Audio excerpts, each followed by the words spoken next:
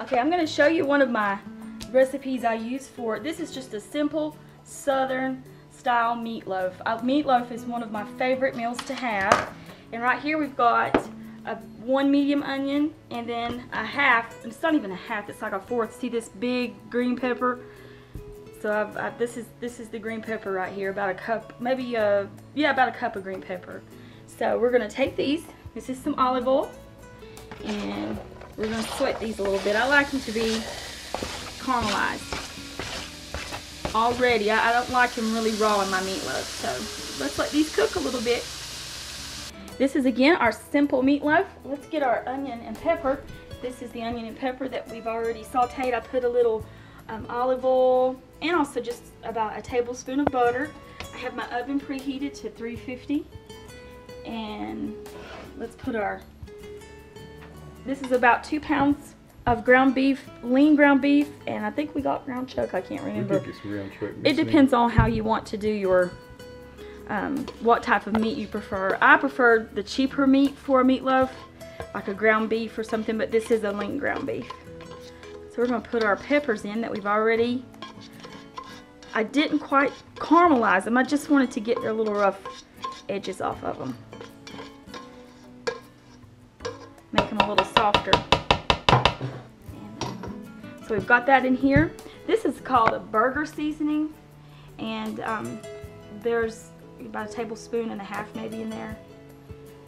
I'll show you what that packet looks like. Let me show you the actual packet. It's called Amazing Taste Foods. It's called just burger seasoning. You don't have to put this in here.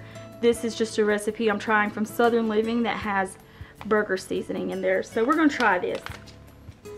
I've got some Vigo breadcrumbs. I love the Vigo brand. I love their rices. Their rice is so good. But anyway, I've already got that measured out. You'll use about a cup of that. And then here's just some salt and pepper in here. Here's about a half a cup of milk. And I always break my eggs into something else or a glass bowl or something, because you never know if it was trying to make a little baby. And you don't want a bad egg in your food after you've already assembled it. So there's that. So we've got 2 eggs here, and I've got about a half a cup of ketchup. You can use diced tomatoes. My husband's not a big, he doesn't like whole tomatoes, so we're not going to use whole tomatoes. So he likes them all pureed. You can use tomato sauce. I prefer ketchup. That's just the Southern way. So we've got all of our ingredients in here. This is just for the inside the meatloaf. The only thing about a meatloaf, you got to get your hands really dirty. My hands are really clean. So you're going to smush it all. Smush it all together. And you can wear gloves if you prefer. Is it cold? No, it's not cold. I like my meat to sit out. Any type of meat that I'm cooking, I sit it out for a bit so it can get not quite room temp, but I do like it to not be right out of the refrigerator, because it seems to cook better and everything meshes together better. Okay. Let's do this. One thing I do is I don't smash and smash and smash and smash and mix, because it will make your meatloaf really tough.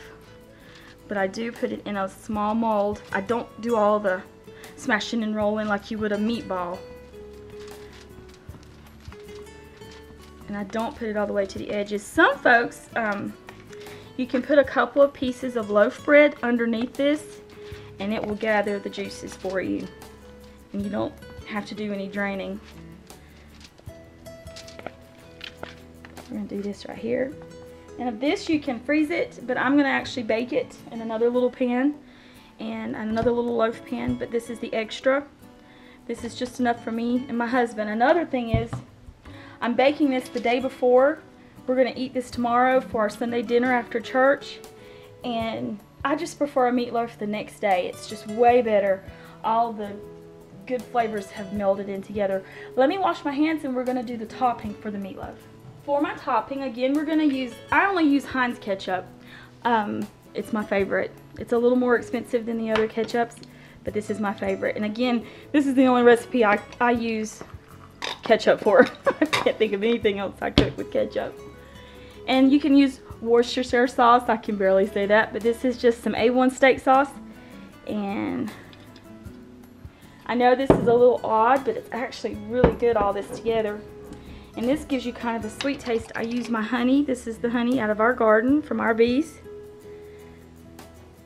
Not too much. Couple of tablespoons, fourth of a cup, whatever you want to put in there. Mix all that together.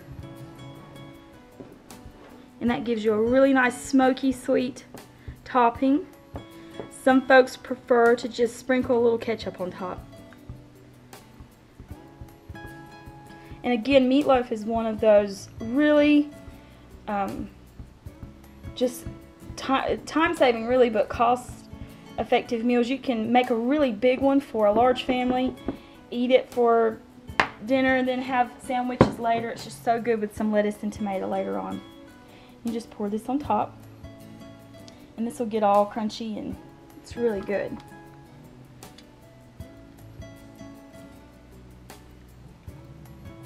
I hear the pug snoring. Pug's asleep on her. And I like to spread that all around here. And I'll check on this periodically. I'll cook this for about an hour, hour and a half, and I'll check on it to see how the juices are coming. This is of course going to shrink, but I'll check the juices. And you can put it in a traditional loaf pan. You can lay it on this pan by itself and shape it into a loaf. That's just up to you. My other things I do, and of course again this is our Sunday dinner for tomorrow, but I'll put all this in the fridge and just put it in the oven when we get home from church. This is for Pug. I'm making her 2 burgers. But these are some red potatoes that I've chopped up, and I've put roasted potato seasoning mix by Concord Foods.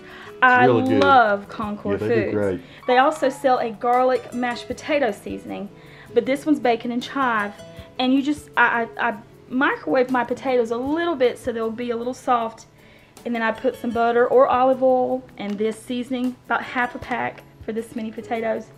It is absolutely delicious. These are green beans from my mother-in-law's garden, Tony's mom. These are some of the best green beans. She cans them, they're really good. Yeah, she puts them in big mason jars.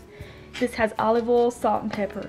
And I'll put all this in the oven together because I have a convection oven, so it can all just cook together and it all cooks evenly. I love my convection oven. If you don't have one, it came with our house. They cost a little more, but they're really, you can cook all this together and it doesn't hurt anything.